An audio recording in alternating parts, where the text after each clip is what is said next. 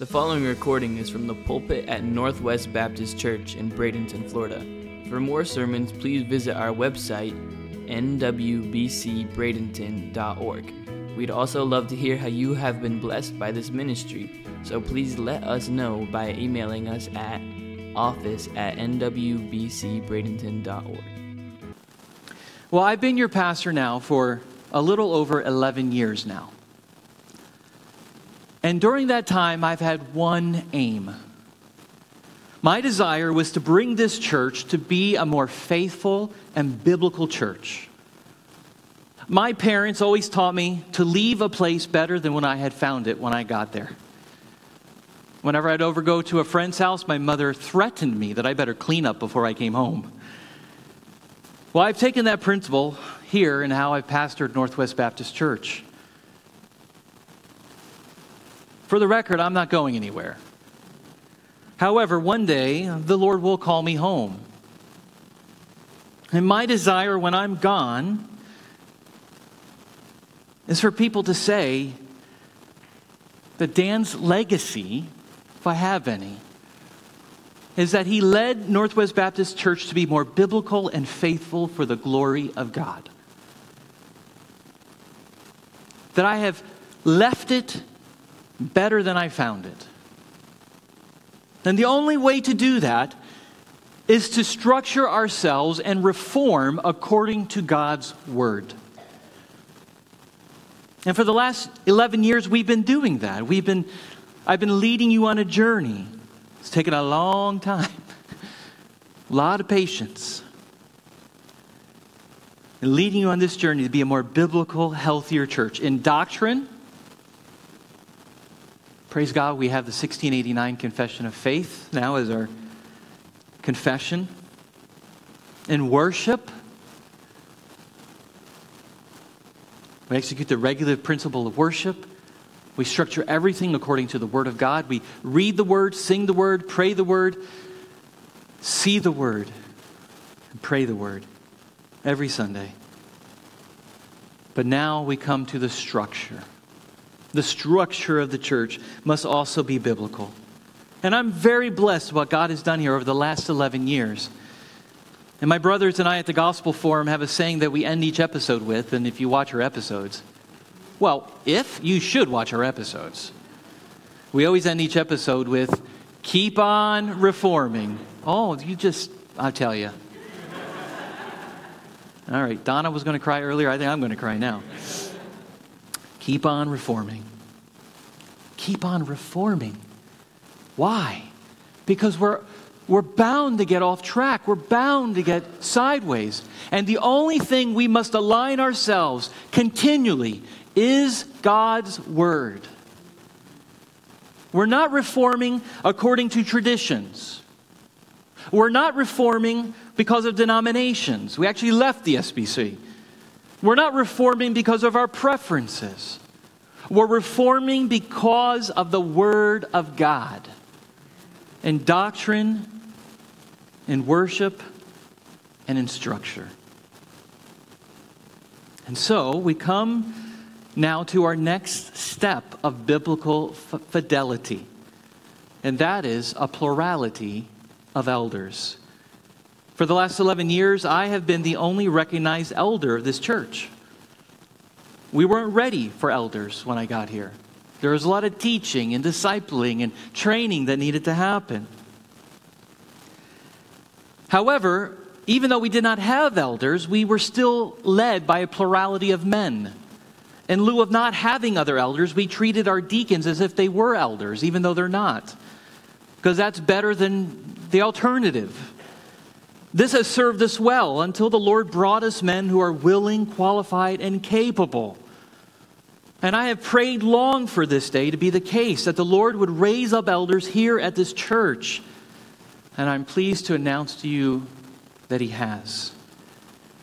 Today, I'm going to announce to you 3 elder candidates. This is the big announcement I teased earlier in the week. To establish a biblical plurality of eldership at Northwest Baptist Church. This was made possible by years of teaching and prayer But also in January, we changed our bylaws to adopt a plurality of elder governance in this church. So it's not only in accordance with the scriptures, but also in accordance with our new bylaws, which I told you at the time we were not ready yet to present elders, but we will soon. Well, here we are in July, and we're presenting them. The beautiful thing about these three men is that all three of them have already served as elders in previous churches. They have already had the experience necessary, and all three of them feel the call and the desire to serve this church as elders. All three of these men have preached here multiple times. You've heard them preach at least 3 or 4 times or more. And they all three have unique personalities. There's no doubt about that. They all have unique giftings, and they all have unique experiences that will be a blessing to this body for years to come. I'm going to introduce them now, and I'm going to have them come forward. The first man is a man that you know very well. He's been a member of this church for about 8 or 9 years, and that's Fred Loskamp. Fred, would you come? Let's welcome Fred as he comes up here.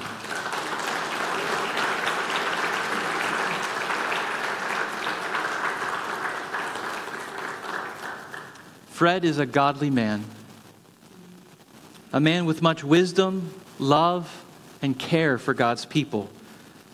Fred has a passion for prayer, godliness, and for your holiness. Fred truly has a pastor's heart. Fred is a retired pastor. He has served in churches for many years, served in the Lord for a long time in places, and also served as a missionary in India as well. Fred brings to this church as a potential elder a unique gifting and passion for prayer, one that must be birthed and utilized, and we must grow all the more in. We need to do better about being a praying people. Fred leads our Wednesday night prayer meeting. Right now, we literally just have a handful of people. I'd love to see that room packed out and this building packed out every Wednesday as our brother leads us in prayer. He's actually preached the most here, 16 times over the years he's been here. And I love this man very much.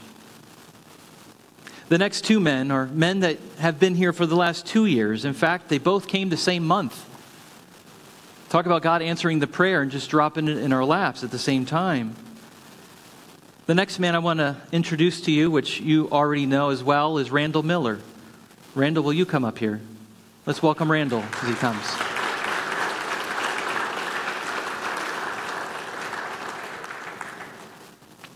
Randall was an elder at Sarasota Reformation Church before coming here to be a member of Northwest Baptist Church. We've all seen Randall's tender heart and compassion. He's a teacher of God's Word. Currently, he's teaching our Sunday school class and has already made hospital visits and called on people for me. He is eager and willing to serve. And Randall brings to this church, as a potential elder, a desire and deep love for discipleship. And he can really help us move forward, especially in that way. And last but not least, we have Jeff Hebert. Jeff, will you come?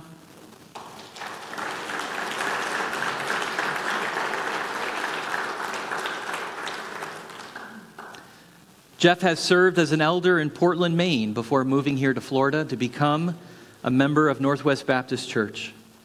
Jeff is an encourager. He's already been a modern-day Barnabas to me in many ways. Jeff, as a potential elder, brings to this church a great desire for evangelism. Jeff certainly has a boldness, a fervor in sharing Christ with the lost. Jeff has done much street evangelism and open-air preaching in Maine. And evangelism is his passion. Isn't it just like God to take 3 of our greatest weaknesses as a church? And what I mean weaknesses, things that we can improve on. And then give us men who are qualified to be elders with these giftings and desire, and bring them to us. Prayer, discipleship, and evangelism. Things that I have tried to stir in this body for 11 years. To some degree, okay, in other degrees, not so good. This is why a plurality of men are necessary, for I cannot do it alone. So what do we do from here? I want you to pray and seek God over these next 2 months. These men are elder candidates, meaning I am presenting them to you for affirmation.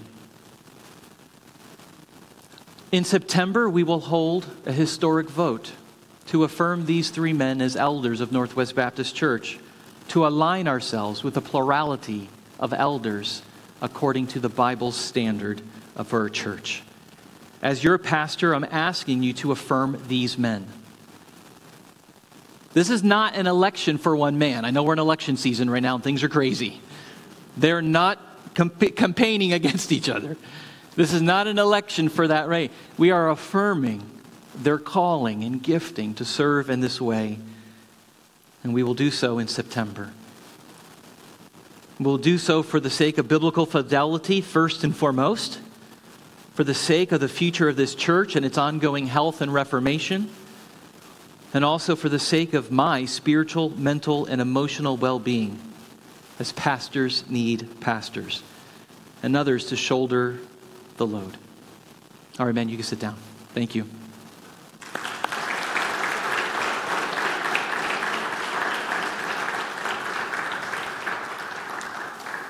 I know you have many questions, which is why I've prepared a novel for you to read. It is 38 pages. Not all of it is mine. I have created a frequently asked questions, an FAQ, of 21 of the most likely questions you have about elders and how they will function here at Northwest Baptist Church.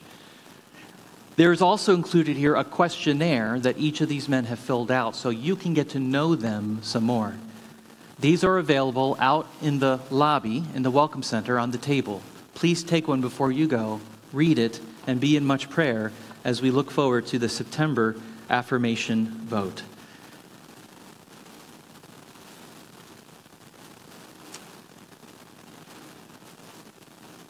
It's all about being biblical, friends. It's all about doing it God's way. We're not to do things our way. It's God's way. God has given us elders as a gift until we get to heaven to care for our souls. And our souls need a lot of caring. Let's pray for these men. Let's pray for our church.